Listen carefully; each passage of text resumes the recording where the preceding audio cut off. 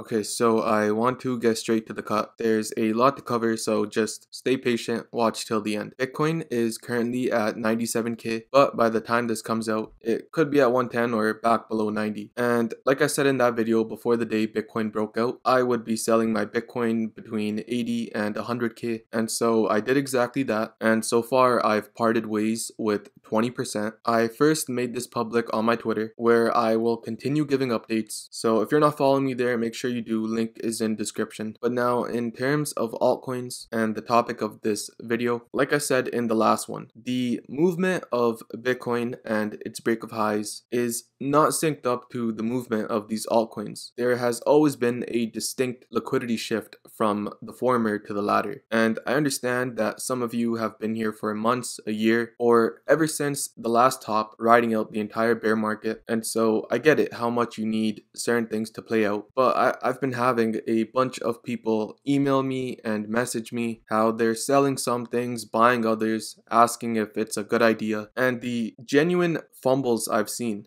I couldn't believe it. So clearly this is getting to a lot of you. So therefore, to help out a bit, let me give a little checklist of do's and do nots or whatever. Okay, so obviously there's a lot going on. Now, no matter what you think, all of us are being overstimulated right now. There's all these P&Ls, people making millions. You've made a little bit of money too, but nowhere close. All these new narratives popping up. You don't know who to trust, how to start, what to buy. Bitcoin is pretty much at 100k and yet you have nowhere near the money you would have thought you would have had. Therefore, I think you can't afford to make rash decisions with that mindset. A couple months ago, even a couple weeks ago, you had nowhere near this level of stimulation, and so the decisions you made, you right now sort of have to respect them. The phrase sitting on your hands is so much more easier said than done. We've barely started. As far as altcoins, they haven't even begun. And yes, there will be an altcoin season. It won't be a Bitcoin only season. Every single cycle, like clockwork, during this exact same time, we start getting shouts of a Bitcoin only cycle. Other coins won't move, and I believe that this will be proven wrong yet again. I feel like a big problem is you may feel like you have to do something. If that is the case, then I would recommend to either trade perps, take a very small amount, maybe like 1,000, and just trade. You'll probably lose, but at least you have a way to stay away from touching your main bags. Because hypothetically, let's say you are wrong. I really hope that's not the case, but let's say you are. Having made decisions this past year and being wrong on them would suck, but that doesn't even come close to how much you'll hate yourself if you make decisions now and end up being wrong on them. Another thing is open a Phantom wallet and trade memes on Solana. Look for sub 1 to 3 million market caps. That is new and actually has something going for it. There's a very decent chance you'll hit a 2-3x readily. There's no point of shilling tickers, but this is all a way just to kill time, so again, you don't touch your main bag. And maybe just spend less time overall on Twitter and YouTube. You may think taking in all this knowledge is good, but too much information, which especially during this time the quality really drops off, combined with an uneasy mindset is net, maybe not the best thing. Okay, but with that said, I will be giving my top picks for each category, why that is, and some price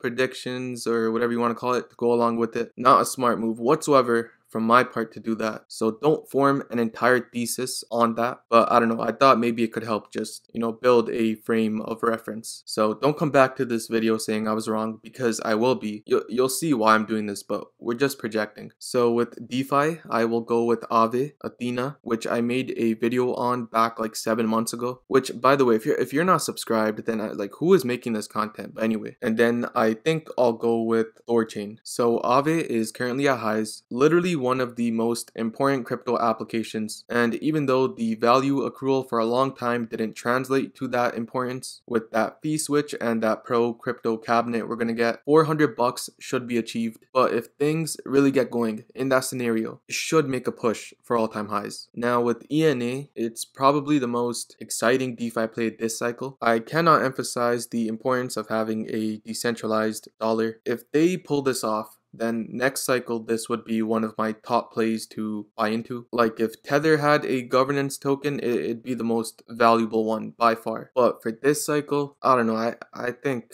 highs should be breached. Now, Thorchain is one of my favorite projects. The tech and what they're doing is insane, but whether people catch on to that, I don't know. Rune, however, is known for being a runner. Just look at how violent these moves are, both to the up and downside. So I think what's going to happen with this is at one point it will get going to the upside, and when it does, I honestly don't know where it's going to go. I think it'll break this March high. After that, it depends on what the narrative is, but will it break all-time highs? I don't know. It could though. It has to do with DeFi itself. If DeFi becomes very popular and hot, and remember, these narratives rotate like crazy. It could. Right now it may seem like DeFi, how could that ever become a trending topic? It's all about memes, for example, and although some narratives do persist, these narratives can switch on a dime. So what I've done is I have exposure into all of them. I think those conservative targets should be met, and then we'll take it from there. But if you think DeFi won't catch a bid, which is 100% possible, then maybe ignore DeFi completely, which I respect, but I have some. Uniswap is an honorable mention. It's the main DeFi play. Just the market cap is pretty high, so, but more of a personal honorable mention is Curve. Don't buy Curve. Do not buy Curve. I'm not shilling it, but I want to give my idea. Like with this one, I'm literally trying to time the bottom. Okay, but DeFi is boring. Moving on to the fun stuff. Meme coins, I would not get into Doge or Shiba Inu. I gave an exact Dogecoin thesis a while back, so if you're holding Doge, I would highly recommend watching that video because it is playing out to the absolute T. But from this point on, its returns are probably limited. If you're holding ETH and you're bullish on ETH, then maybe switching it into Pepe may not be a bad idea, because as a beta, and a good beta that has a narrative, the biggest meme this cycle, it will outperform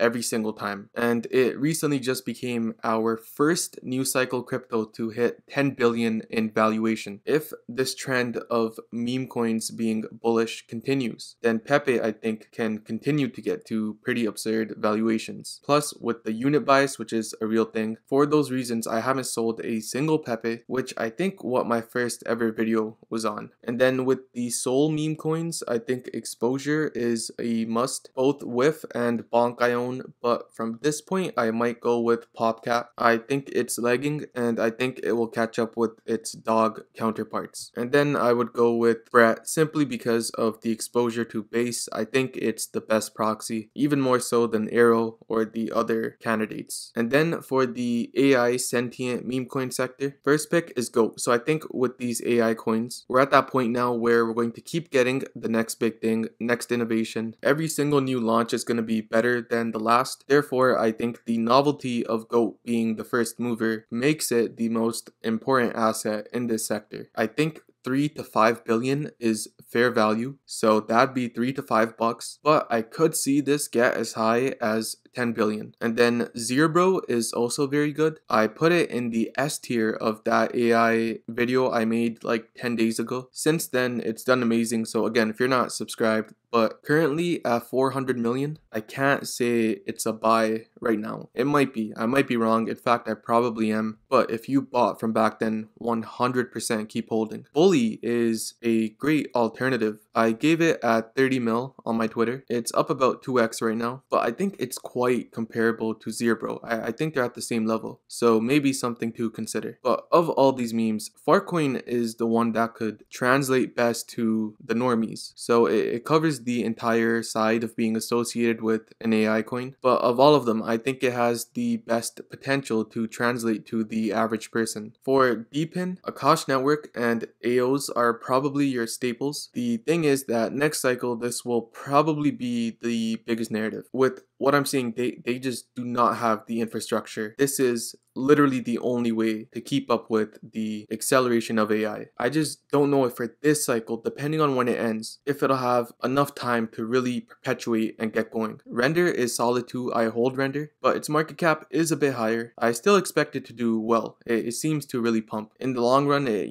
doesn't even plug into Hugging Face or, it's not really AI. But for this cycle, it'll be okay. It'll do well. But then I would also pay attention to Grass, Aether, and Destra. You need to ask yourself this. So again, DPIN next cycle will be the biggest narrative. You need to ask yourself though, for this cycle, will it have the legs to really go? Because if so, then these should be your picks to probably get that 10x. But if you think that DPIN will do well this cycle and good like any other narrative, but not necessarily decouple and go on its own insane run, then maybe stick to some of the larger caps. With AI, bittensor is my biggest bet, and Tau will go to the thousands. The next Tau video I will make when it hits 1,000. Until then, there's not much to say. Nothing has really changed. Fetch honestly probably does pretty well. Based AI, I would also look into. Their mainnet goes live next week, and then some microcaps like 01 Labs are also very good. But there is a warning with this AI landscape, which is the case that with this arrival of the AI sentient meme coin sector, it could serve as an AI liquidity black hole, which I tweeted about a while ago back when it was just getting started. People were suggesting that, maybe with the current assets we had at that time, it was difficult to really get exposure into AI. But with these AI coins on Solana, a lot of people are seeing that as a way to invest in artificial intelligence, which is why I spoke about both narratives in this video. So I would highly recommend looking into those assets and not ignoring the two. With gaming, I would go Beam, Super, and Prime. I think that's as clean and as simple as it gets. And then for RWA, I would look at Ondo and Clearpool. I think across the board, base case for these crypto, we're looking at least a 3 to 5x. So if you're new to crypto, I think this is a fantastic sort of guide to get an idea of everything going on. So if you're new here, this is exactly where I would start. And if you've been here for a while, I'm assuming you would have got into these crypto lower. So a 3 to 5x from